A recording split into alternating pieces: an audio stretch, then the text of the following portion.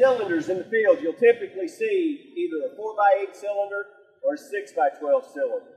The primary differences between the two is the type of rod you use.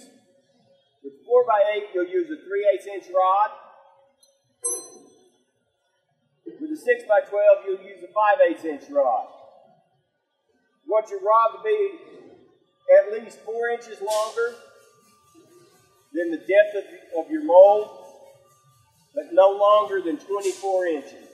With the 4x8, you're going to fill it in 2 equal lifts. With the 6x12, you'll fill it in 3 equal lifts.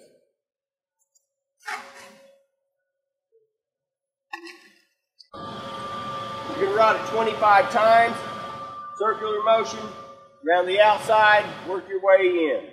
You want to fully penetrate that lift without forcibly striking the bottom of the mold.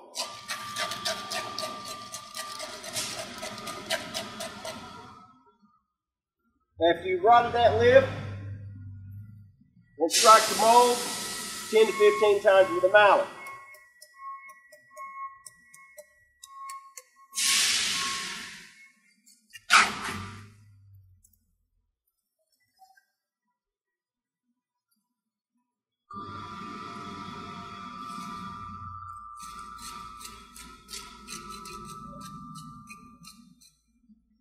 Strike the mold 10 to 15 times with a mallet.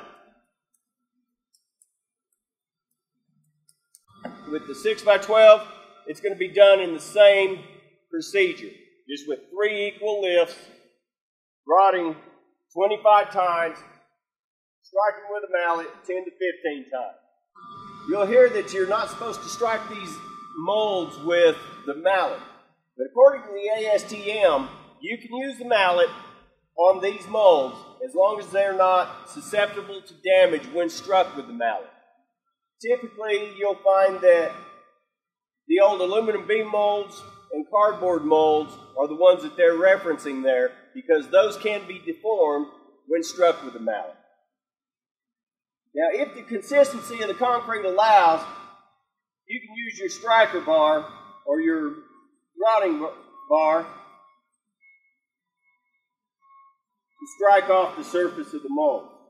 If the concrete's such that it's a little bit hard to strike it off with a rod, then you can use a handheld trowel or a float to strike off the surface of the concrete.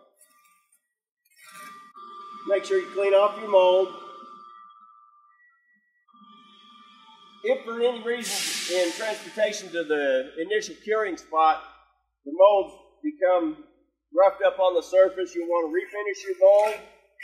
Cover your mold so that you don't get any evaporation. Want to ensure that you've got your markings on your mold for identification, and begin initial cure.